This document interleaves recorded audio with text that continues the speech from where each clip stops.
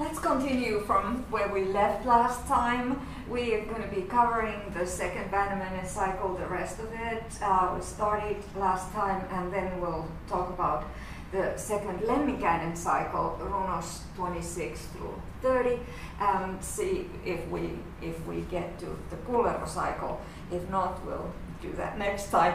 So we left at chapter 19, entitled Vipers and Beasts and Pike.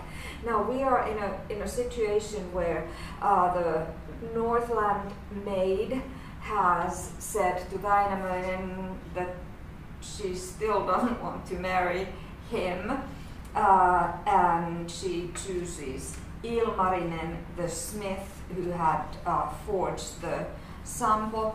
But they had, of course, Ilmarinen and the maid had also met before when Ilmarinen was there forging this sampo. Interestingly, the Kalevala doesn't say anything, tell anything about their relationship then, but except that the girl was promised for Ilmarinen, but then they broke the promise. So now Ilmarinen is back there as well. Väinämöinen has been turned down by this maid of the North farm, and the girl now wants to marry Ilmarinen.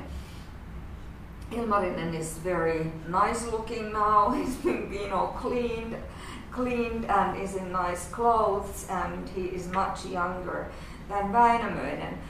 But of course things are never as easy as we would think. Ilmarinen has to perform certain tasks, do these impossible tasks again, because the mother of the girl, Louhi, is demanding that before he gets the girl, he needs to do these tasks, these three things. So there's the condition of having to plow a field full of vipers, and then Ilmarinen just, makes iron shoes that allow him to do that without getting hurt by the vipers, and he plows that snaky field. It's kind of a gross idea. And all through these different tasks, the girl, Ilmarinen's bride, is helping him. So this is how you do it, giving him hints of how to manage these tasks. The second condition on page 239, the Northland mistress of Northland, this is Louhi, says at the bottom of the page, the maid will be given, the girl be here bestowed, only if you bring me Tuoni's bear, quell the wolf of the dead land. So again, we have a reference to this place of the dead. And Ilmarinen has to go and get the bear or the beasts, bear or wolf. Again, we don't know which one it actually is, but a beast. So he manages to do that and brings the wolf bridled and the bear in iron chains from Tuoni's heath. There, from within the blue backwoods, he said when he came from there, "Give your daughter, hag, for I have brought Tuoni's bear, quelled the wolf of the dead land." The mistress of Northland, Louhi, is not ready to do it yet, so she says, "The Kaloo will not be given, the mallard handed over." Remember these bird names often used for young, beautiful women. "Till you have got the great scaly pike, the quick fleshy fish from Tuonila's river there, from the dale of the dead land." And again, Ilmarinen needs to go there, but the girl gives her instructions of how to actually do it. So we end up in a situation that Ilmarinen performs these tasks, these impossible tasks that he is supposed to do, and he then is promised the girl, and then we start the wedding planning. At the same time, of course, the Väinämöinen is the poor old Väinämöinen has been rejected again, and on page 251 there's a reference to him. He's in the sidelines now. As for old Väinämöinen, his head down, in bad spirits, as he went homeward, he uttered a word broke thus: "Woe is me, a weary man, for I did not know to marry young, to seek at the time of my life. He regrets, he's all who regrets a young marriage, having a child when a child, founding a family when small." So Väinämöinen sees that he should have married when he was younger, and he didn't. So Väinämöinen is kind of, in a sad place. But he becomes a wedding singer, so he gets over it. So we have chapter 20 named Slaughtering and Brewing, and this is an interesting chapter because it gives a lot of information about how feasts were planned, what kinds of foods, what kinds of drinks were prepared, and how they were prepared, and so we've got kind of like recipes here. Again, the origin chant on page 255. The old man, again we have a wise old man speaking from the stove. Barley is beer's origin, hop that of the well-known drink. Though not born without water, nor without harsh fire, Hop, son of Hubbub, was stuck in the ground when small, was plowed in as a viper, was tossed in as a nettle, and so on and so forth. So we have the recipe. The recipe continues for several pages. Osmo's daughter, the beer smith, the brewer woman, took grain of barley, 6 grains of barley, 7 hop catkins of water, 8 ladlefuls. So we get these recipes, we get this information about how a feast was supposed to be prepared, and it's quite interesting from ethnographic point of view in a way. So the origins of these foods and these drinks are given here. So you have this ox, which is really, really huge, which needs to be slaughtered, and beer needs to be brewed. So then we get to the wedding when the preparations are done. That is chapter 21, and what we have is again, the preparations continue, how to do this wedding, and then we get the weird sidelines, like there's a child on the floor, page 278. There was a child on the floor, a milk beard on the stove seat. The child declared from the floor, from the seat, the boy chattered, "I'm of no great age, no mighty stature, be that as it may, if others plump ones won't sing, and men fatter ones won't chant, nor fuller-blooded ones lilt, then I, a lean boy, will sing, a skinny boy will warble."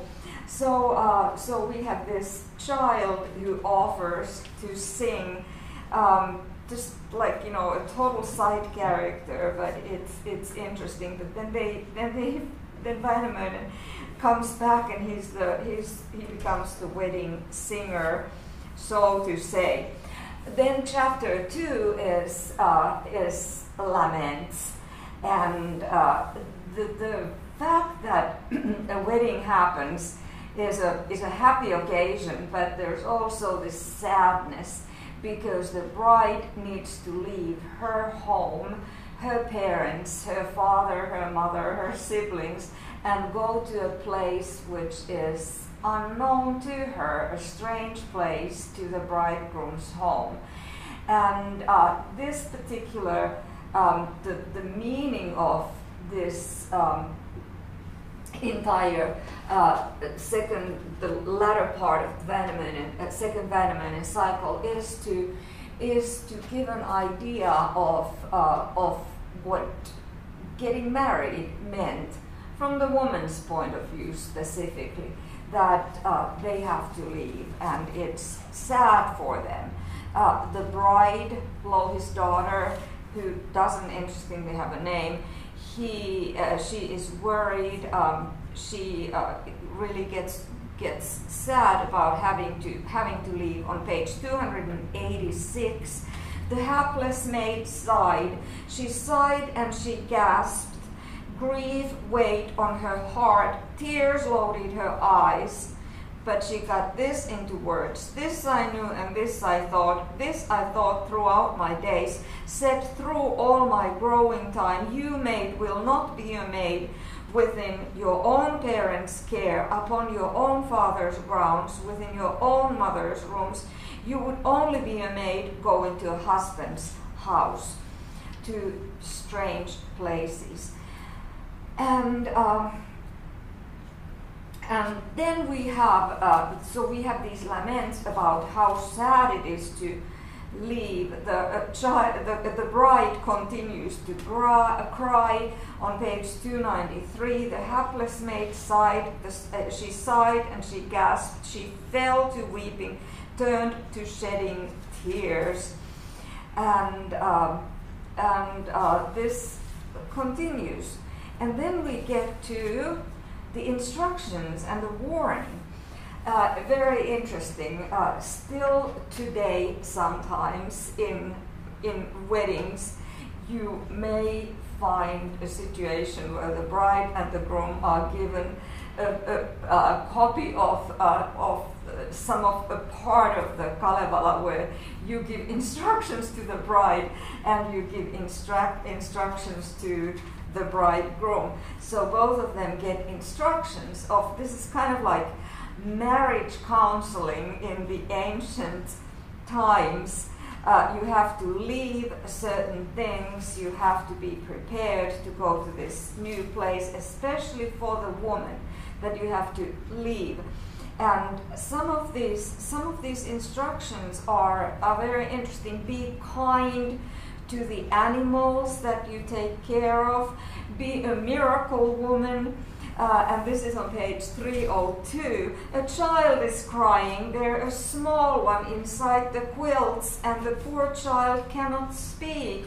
Neither can the infant say whether it's cold or hungry or what else is the matter before the one it knows comes, before the mother comes, and it hears its mother's voice. But when you come in as four, with a water pail in your hand, bath whisk under your arm, a fire stick between your teeth, and yourself making the fourth. Start wiping the boards, sweeping the plank floors. Toss water upon the floor. Don't chuck it over the child.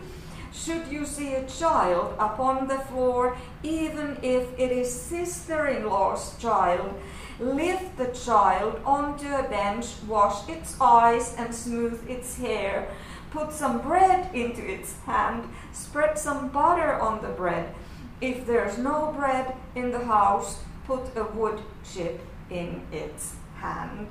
So be this miracle woman who can do four things at the same time, and be kind to animals, be kind to children, even if the child is not your own. And this is kind of sweet. It also gives a good window into what a woman's life was like in that world. but it also moves on to give warnings. There at the end of 23, chapter 23, there is this old beggar woman who continues to her own lament. And this is an example of what will happen if you let your husband be the dictator.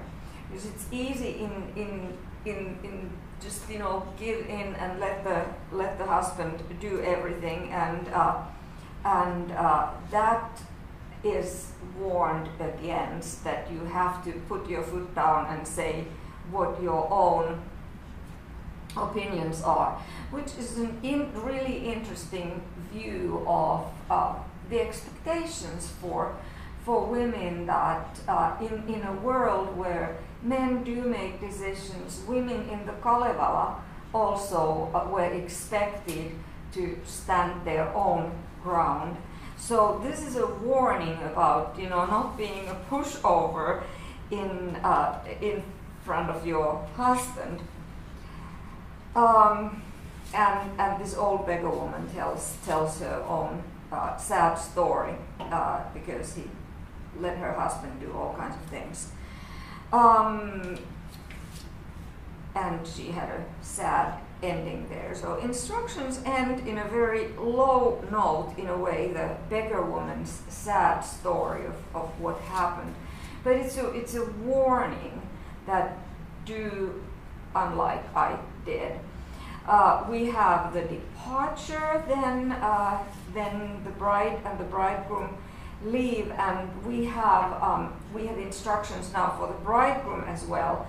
Husbands must take good care of their wives, their brides, take her back to visit their home often. So even though you may be living far away, take the wife back to see her own family often, so that she will stay happier. This is pre-marriage counseling on page 327, ancient Finnish pre-marriage counseling. Just don't, poor bridegroom, ill-treat the maiden, guide her with surf whips, with leather whips make her mew, with 5 lashes make her squeal, at the hot end make her yell.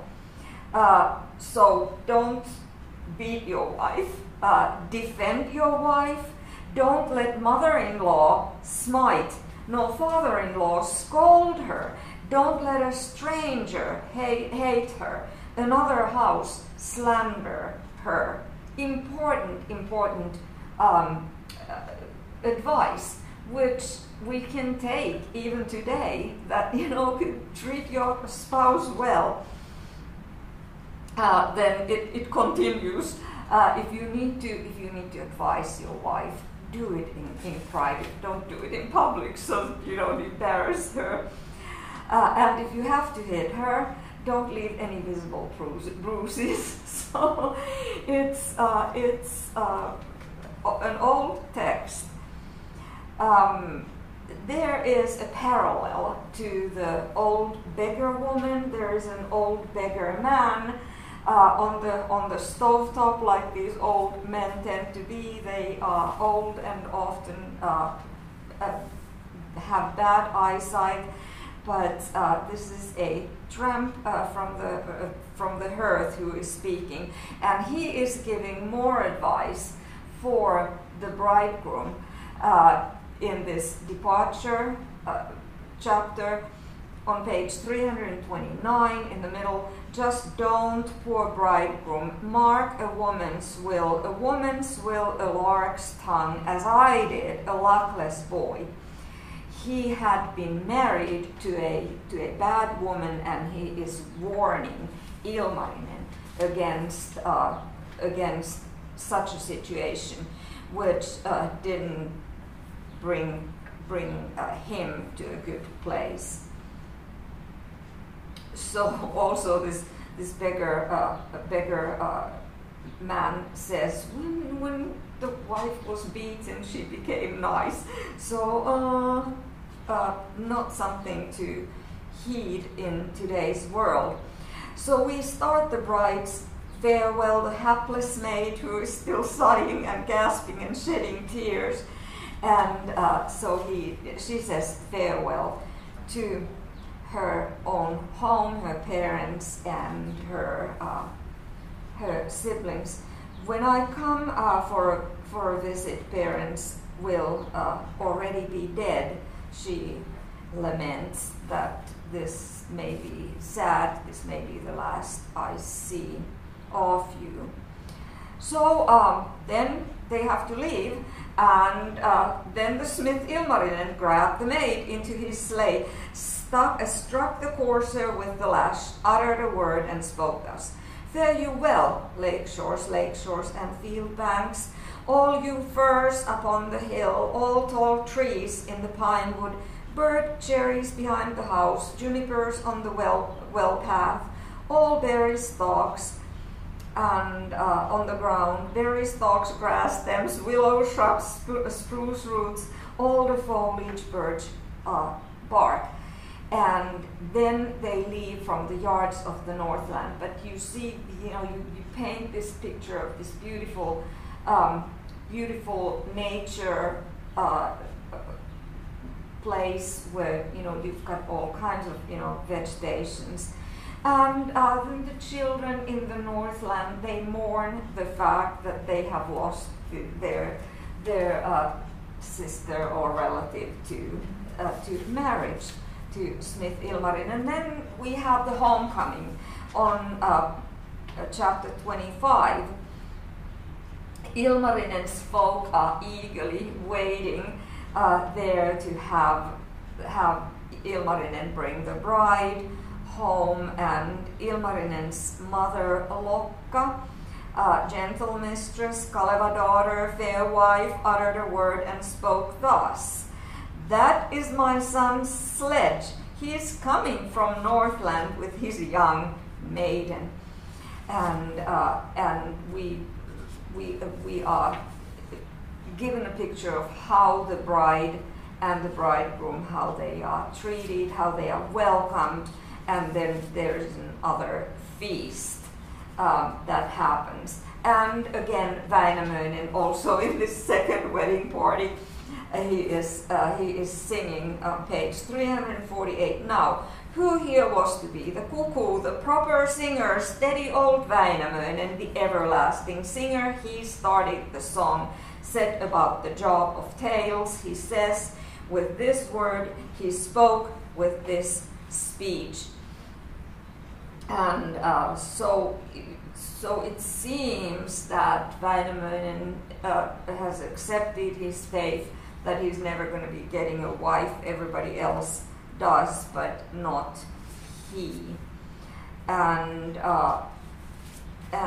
we'll leave the second Väinämöinen cycle here, except that with one note, Väinämöinen needs to make one more visit to the Tuonela because his sleigh breaks down on the way back home. So the second Väinämöinen cycle ends after this, and we start the second Lemminkäinen cycle. Now remember, Lemminkäinen has several different names. He's Ahti, he's the island boy, he's far mind, he's the lover boy, he's the one who is the very restless one who doesn't listen to his mother's advice.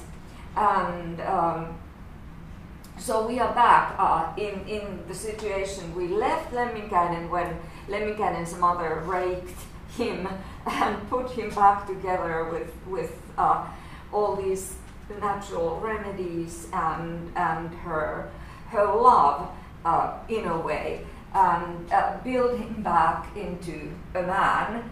And when Lemminkäinen said, "Oh, I'm going to go back to the Northland farm to get that woman from there," and then the mother put her foot down and said, "No, you're coming home with me."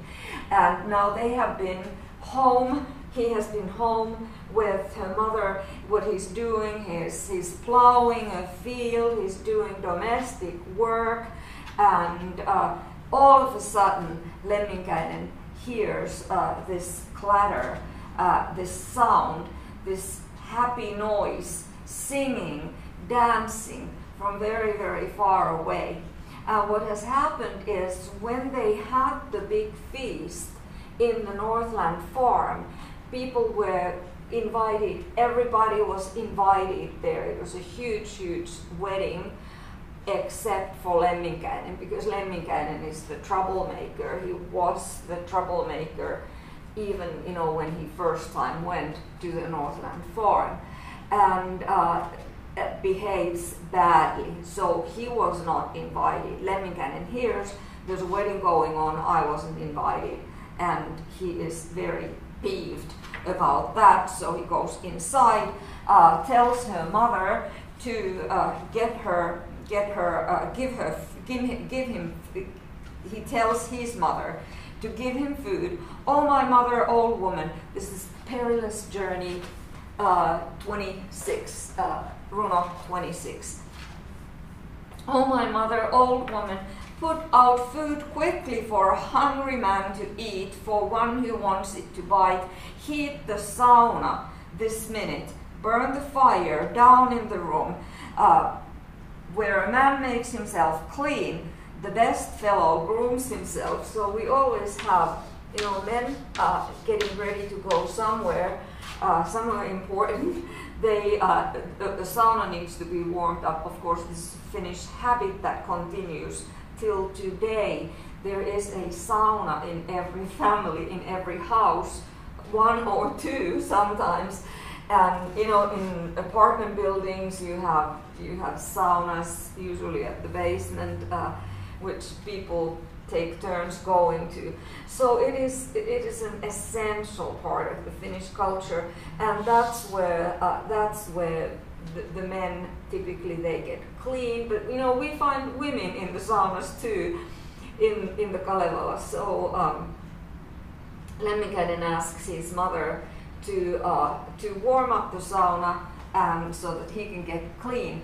Remember, Ilmarinen asked his sister Annikki to warm up the sauna so he can get cleaned up for finding a wife from the Northland. So now Lemminkäinen wants to go there to be a troublemaker because he's upset because he wasn't invited to this wedding. And he asks his mother, he tells his mother a lot of things. Oh, my mother, old woman, step to the shed on the hill. Bring from there my comely gear. Carry the hard-wearing clothes for me to put on to kit myself out. And the mother is suspicious. What is he up to again?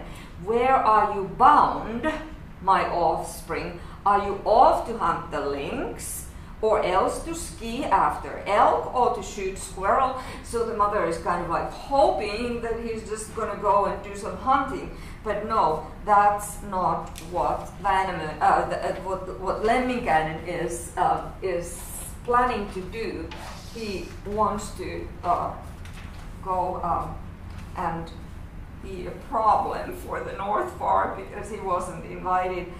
So the mother forbade her son from going, and the woman banned her man. This is evidently Kyllikki, whom Lemminkäinen had just, initially brought there against her will, but who now is committed to Lemminkäinen, and Lemminkäinen yet left her there and went to woo the maiden from the Northland farm. So the mother forbade her son, and the woman banned her man. 2 maidens banned him. 3 nature daughters forbade Lemminkäinen to go off to good Northland feast. And they are very adamant, the mother specifically, you are not invited there, simply not wanted at all. And Lemminkäinen is like, what do I care? Wretches go when invited, a good one leaps up when not. So he's very cocky about it. But the mother starts another, because this is not helping her just saying do not go. Lemminkäinen has set his mind that he is going to go. So the mother starts telling what is going to happen on the road there. That this is a scary trip, a very, very scary trip. It's a perilous journey. And she tells him about the dooms that are waiting for Lemminkäinen on his way to the Northland farm. First there's an eagle, a horrible eagle that is very, very dangerous, and Lemminkäinen just said, that doom is a woman's doom. It is no death for a fellow. Very sexist, but we are in this world. Lemminkäinen's mother tells him about the second doom, that is red-hot rocks and a fiery ravine, and you can cross it because of those rocks that are fiery, red-hot. But Lemminkäinen belittles this as well. That is no man's doom, nor a death for a fellow. So the mother says there's a third doom on your way to the Northland farm if you choose to go. And this doom is the third of the dooms. You will go a bit further. You'll finish a day from there, heading for Northland Gateway. Through the narrowest region, a wolf will pounce upon you. A bear will attack you. And Lemminkäinen just says, let a ewe be eaten young, be torn apart fresh, but not even the worst than the sleepiest of fellows. I'm belted with a man's belt, fixed with a man's pin, tied with a fellow's buckles, so that I shall not fall yet into the dreamer's wolf's mouths. He is very, very macho. He says he's going to just sing these bears away, and Lemminkäinen is a singer as well. Lemminkäinen's mother says, no, it's not only these three things, these three dooms. The eagle, the hot fiery stones, and the bear or wolf. And there's something worse. There's a fence that goes from the ground up to the heaven, around the Northland farm, so you cannot pass that. And it's not just a regular iron rod fence, it's an iron rod fence which has lizards and snakes, just teeming all over it. And then not only that, but then there is a huge snake. Also, if he passes the gate, there's a horrendously huge, big black snake that is the last danger for Lemminkäinen. And so she describes this snake. On the ground are other worms, a line of vipers of snakes, with their tongues seething above, with their tails waving below. One more dreadful than others lies across before the gate, longer than cabin timber, thicker than a lane doorpost, with its tongue seething above, with its mouth above, hissing, not for anyone except hapless you. And we are, of course, reminded of other kinds of snakes, big snakes we've been reading about, or snakes or dragons. Remember Fafnir from the saga of the Volsungs, who was this big snake that Sigurd then, kills from the bottom secretly, kind of like, is waiting for the snake to slither above him, and then he kills, puts his dagger or sword into the snake's heart. we'll see how Lemminkäinen deals with the snake. This is a different approach. So Lemminkäinen says, I'm not afraid of snakes. I have plowed a field of snakes. Again, it seems to be the thing that these Kalevala men are like regularly doing, not only Ilmarinen as one of the tasks he needed to do to get the wife, but Lemminkäinen also says, I have plowed a field of snakes. So Lemminkäinen decides to go, and despite the fact that the mother reminds him that I have rescued you and put you back together alive. And so on page 366, Lemminkäinen's mother said, oh, my luckless boy, still you think of how it was. You boast of your last visit, because Lemminkäinen is like, oh, I've been there before, I've done this and shown them who I am. And the mother reminds him that you boast of that last visit, but yes, you have been there before, I know, in those cabins of Northland, swum all the still pools, sampled well-choked ponds, shot rapids roaring, current in a flash, come to know Tuoni's rapids, and sounded the dead land's streams, and you'd still be there today, but for your poor old mother. So the mother reminds him, and Lemminkäinen doesn't heed to any of this advice, and he goes and leads. He takes his father's sword. His father has been a warrior. Also, he takes a crossbow, and he leaves for the trip. And what he encounters is exactly what the mother had said. He encounters an eagle. He does some magic, and he gets past that eagle, and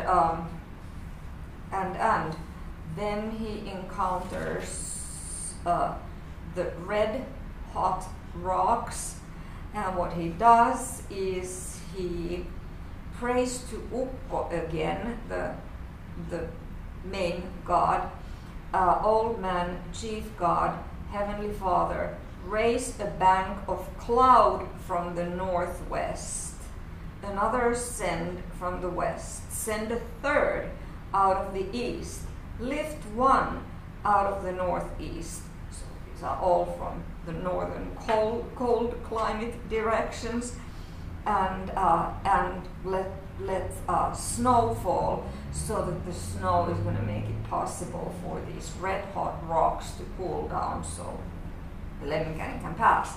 And Ukko, the main god, that old man, listens to Lemminkäinen and allows it to snow. And then Lemminkäinen, he sings a bridge of ice across the pool, snow from bank to bank, and he escaped that danger as well. He meets a wolf and a bear, and he does some magic. He has some ewe flock,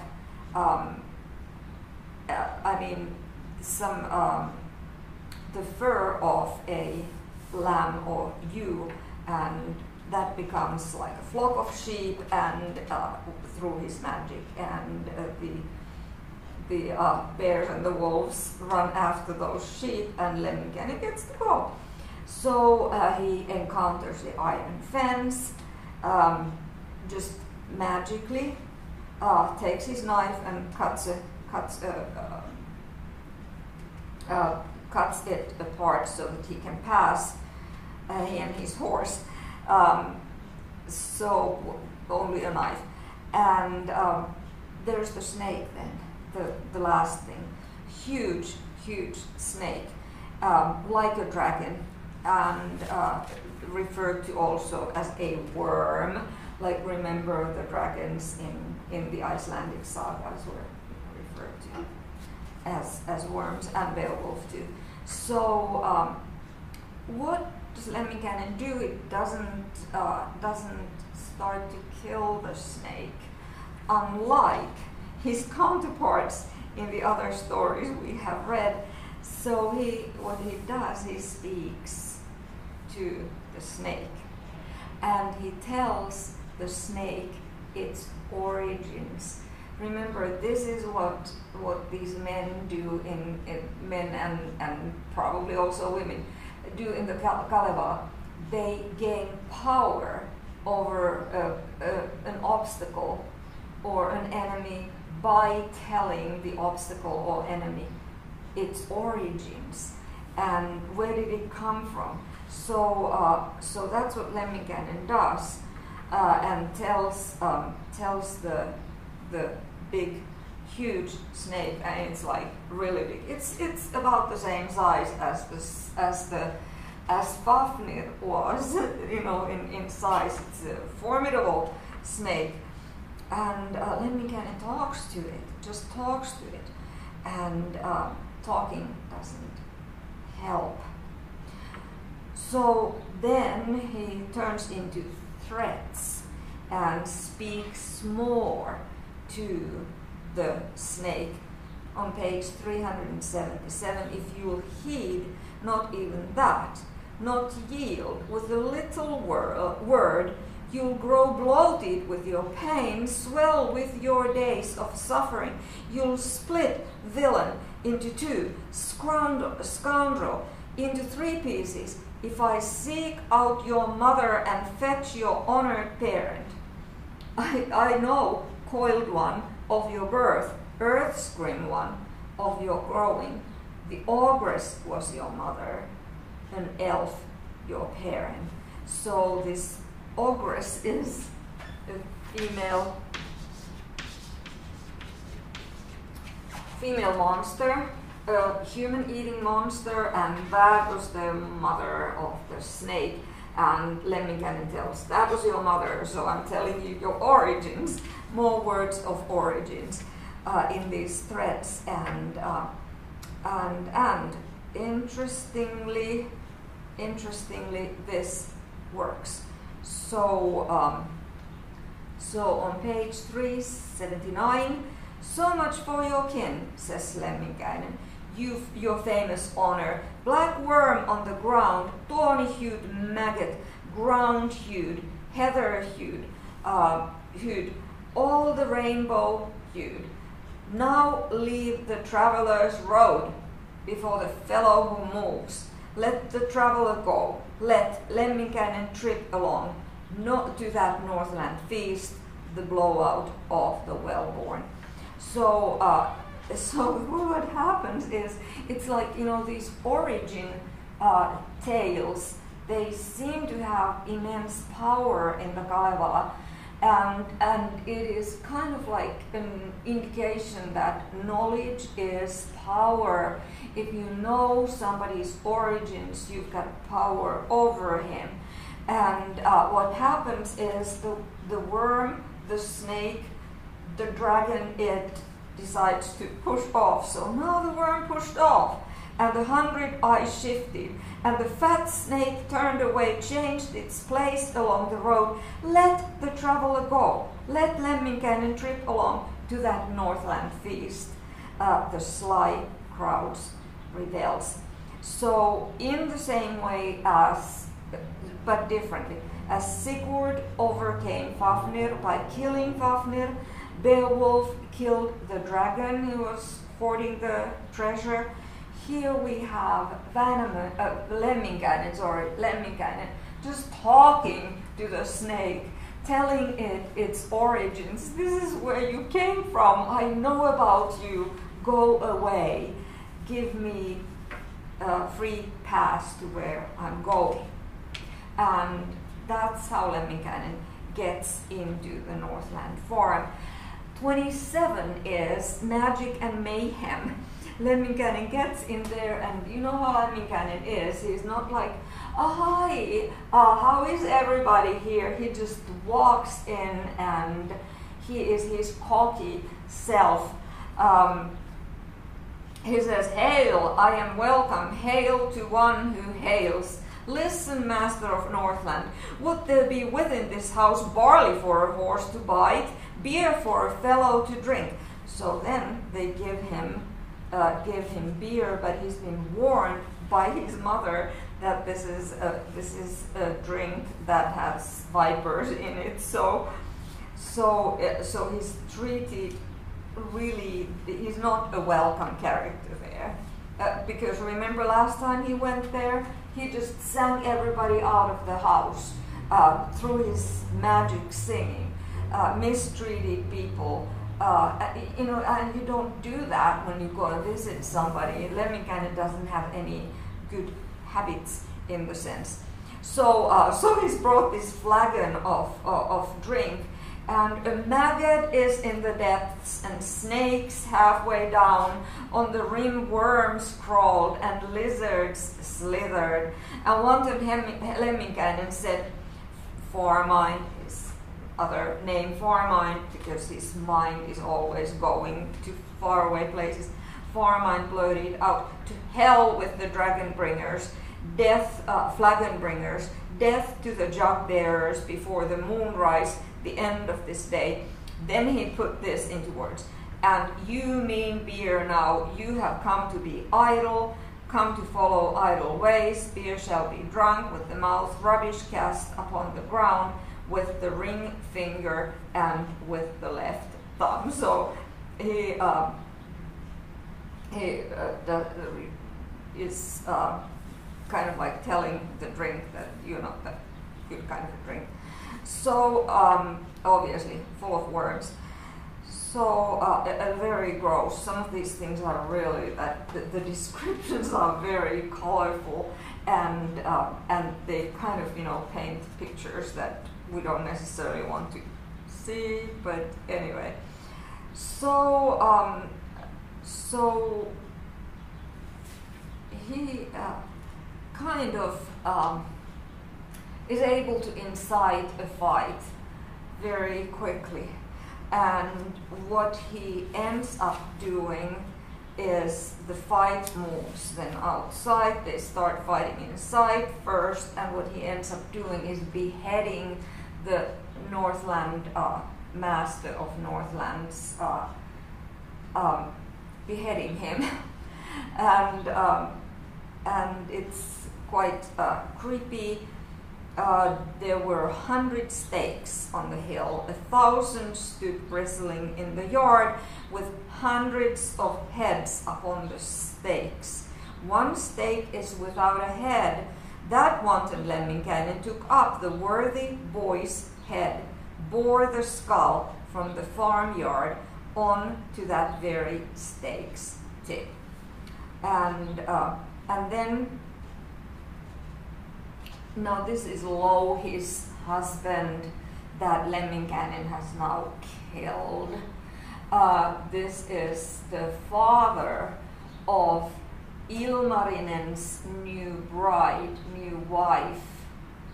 So we are, that's a really bad thing to do. and beheading this person. And he says, the hag, he tells the wife, then Ahti the islander, he the fair Farmine, when he had returned indoors, uttered a word and spoke thus: "Bring water, hateful wench, that I may wash my hands of the evil master's blood, the vicious man's gore."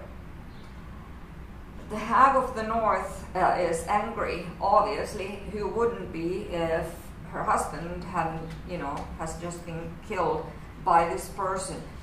And she sang swordsmen, fellows with weapons, 100 swordsmen, 1,000 bearers of brands, out for Lemminkäinen's head, to fall upon Farmine's neck. So what can Lemminkäinen do other than leave? So the hag of the north Louhi gathers men and Lemminkäinen has to leave. He goes hiding. This is 28. He goes into hiding, and then he, goes back to his mama. So he soon. This is page 393. Soon he arrived home, back to his kindly mother, with a sad look on his face and a gloomy heart. So Lemminkäinen looks very sad, very upset. The mother tries to ask, why do you look so upset? What's wrong with you? And Lemminkäinen does not want to tell his mother immediately what had happened, because he knows that the mother will be saying, I told you so, you're not supposed to, you have gotten yourself into really big trouble. So several times, like 3, the mother asks, why are you in bad spirits and wherefore gloomy of heart? And finally, on page 396, Lemminkäinen tells him. He starts by this, roundabout thing, like any young person telling the parent, like, what have you done? There was this deed. There was a deed, something that happened. I didn't do anything. Something that happened in those Northland yards. Then he faces the facts, or fesses up. I've killed the Northerner's son, him, the master of Northland. Northland has risen for war, the pest yonder for a fight against me, the woe begone, all around me on my own. And the mother is like, oh, okay. I have already told you and already warned you too, and still tried to forbid you to go to Northland. You should have stayed in the right and lived in the mother's cabins in your own parents' care and the farm of her who bore you, and there would have been no war and no fight would have happened. But this is what happened. So mom says, I told you so, I said so, you shouldn't have gone. Lemminkäinen didn't listen. This is what happened. So now he needs his mother's advice. What am I going to do now? And he says, I don't know where I could take my heels to hide from my crimes. Oh, my mother who bore me, where do you tell me to hide? And the mother does. The mother has had a husband, which is Lemminkäinen's father, who doesn't really enter the story at all because he's long gone. But he has been very much like Lemminkäinen is. Lemminkäinen has inherited a lot of his traits, womanizing, warmongering, and so on, a restlessness. So this father had also been hiding at a place which is the island. This is the island where, evidently the same island where Kyllikki came from, or Lemminkäinen brought Kyllikki from. And the mother says, go to that island and hide there. And because the men from the Northland are after you. And so mom, that's the mother's advice, and Lemminkäinen has no other choice than to heed his mother's advice. So then we have 29, which is called Conquests. And when you read this, think about why this particular runo is called Conquests. So he goes to this island and he spends there 3 summers for 5 little years, which means 3 summers and 2 winters. These like called little years, 3 summers, 2 winters, 5 little years. He takes a sailboat, he goes there. And he knows that the men from the Northland farm are after him. If they find him, they will certainly kill him. And he sets off in his sailboat for this nameless island. And when he comes there, he sees on the shore the maids of this island, and there sat the headland maids on the shore of the blue sea. They are looking and turning their eyes towards the blue sea. One waited for her brother, hoped her father was coming. But that one truly waited, who waited for her bridegroom. Far away, Farmind appears. Farmind's ship turned away. Farmind's ship further away. It is like a small bank of cloud between the water and heaven. So if you watch that little piece of the age of the Iron Age, the film, the movie that I posted under the Kalevala folder, you get an idea of how this goes. So Lemminkäinen goes there, and he starts sleeping with the island women, island girls again. Except there is one whom he doesn't sleep with, and this is an old woman. One remained unsoothed, page 408.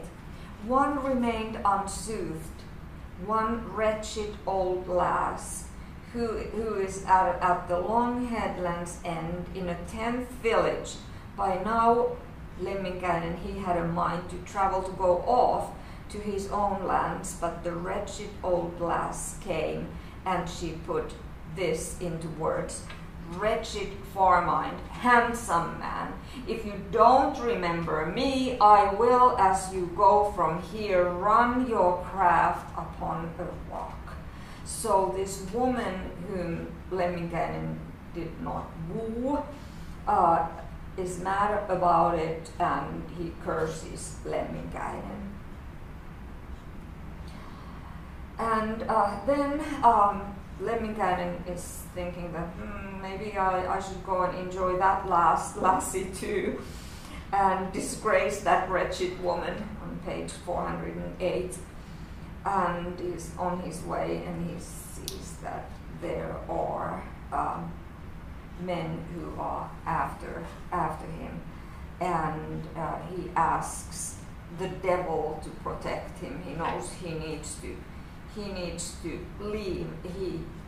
He goes to his boat, but his boat has been burned. The men they really want him gone, and he eventually ends up getting out from there after adventures, and of course the other women don't want him to go, but he cries for his mother.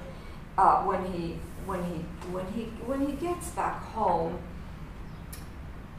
something horrible has happened. The men from the Northland farm have come there after him. They haven't found him, but they have found his home, and they have burned it. So he sees this, and he's like, surely they have killed my mother. And we can say a lot of bad things about Lemminkäinen. He's being a womanizer, he's being a restless person, he's being a warmonger, always getting into fights and wanting to get into fights. What he did to Kyllikki was horrible, but if there's something good about him is that he really cares about his mother. And he starts to cry. He wept one day, he wept two, he wept not for the cabin, nor for the shed did he yearn, but for her he knew indoors. For his dear one in the shed he beholds a bird flying, an eagle gliding, and set about asking, "O eagle, my little bird, could you not manage to say, where is the mother I had, where the fair one who bore me, the sweet one who suckled me?" And again, we have nature helping. We've got animals helping. Helping. Some don't help, but you know, you go through these steps, and he really, at this point, regrets his trip to the Northland, which has caused the destroyal of her home, and he thinks the killing of her mother as well. So he says on page 415, vainly I a wretch in vain, ill-fated, I sized up my sword, bore a fair weapon in those Northland yards, Darkland's field edges, to the doom of my own kin, the loss of her who bore me. So if Lemminkäinen's mother loves Lemminkäinen, Lemminkäinen loves her mother back, and this one has a happy ending, because Lemminkäinen ends up finding her mother. He turns around, he saw a bit of a track crumpled in the grass and broken in the heather. He trod the road to find out, trod the path to learn. Into the forest the road leads, the path takes him. He strolled from there 1 mile, 2. He ran off a little way into gloomiest backwoods, a hollow in the dim wilds. He sees a hidden sauna, a small secret hut between 2 cliffs, and beneath a corner of 3 spruces sees there his kindly mother, that honored parent of his. So he finds his mother alive, and that's a nice union. But the mother asks what he's been doing and on the island, and interestingly he tells kind of like, you know, roundabout things, doesn't mention the lassies that he was wooing there. He says, then it was bad to live, then it was strange for me to be. They were afraid their wenches, they thought their sluts, those pot-bellied wrenches, old Harry's waddlers, would get ill treatment from me, spent too many nights with me. But I hid from the wenches, kept clear of women's daughters, as the wolf hides from the pigs, the hawk from the village hens. So he doesn't want to, you know, confess. Of course, he's a married man. He has married Kyllikki, and nothing much is said about Kyllikki anymore. But anyway, so he doesn't want to tell his mother what he's been doing. So 30 closes off the Lemminkäinen cycle. This is called Jack Frost, and this is an interesting story. Lemminkäinen takes his friend wants to go back to the Northland to fight them, but encounters such horrible obstacles on his way there. The Frost, Jack Frost, a kind of incarnation of the cold weather, and this is something that Louhi has cursed him with. So he wants to return to the Northland farm to take revenge on the people there. I mean, hello, he is the one who actually killed the master, beheaded the master of the Northland farm, and so they came and revenged, burned his home. But now he's going with you. You see the similar kind of a cycle of revenge that we've seen in the Icelandic sagas, that the cycle of revenge and defending of the so-called honor. Honor is not, you know, this is just like, this is a very obstinate person. So he takes his friend, whose name is Tiera, with him, his buddy, and on the way, when Tiera and Lemminkäinen are on the way to the north across the water first, Louhi casts a cold spell on them and freezes their boat, and that's when Lemminkäinen and Tiera are forced to come back home, and it's kind of endearing in a way that we have this surprise ending that Lemminkäinen was set his mind that he's going to go and show them the guys in the Pohjola at Louhi, but we have the surprise ending. He actually returns back to his mother. Such are the obstacles that Louhi has, cursed on their way, that it cannot happen. So the next one is going to be the Kullervo cycle, and read it for next week. Also start reading according to the syllabus the cycle that follows the Kullervo cycle. The Kullervo cycle is quite tragic. It's well, you'll read it and you'll find out, and we'll talk about that next time and continue then reading to the next cycle again. Okay, thank you.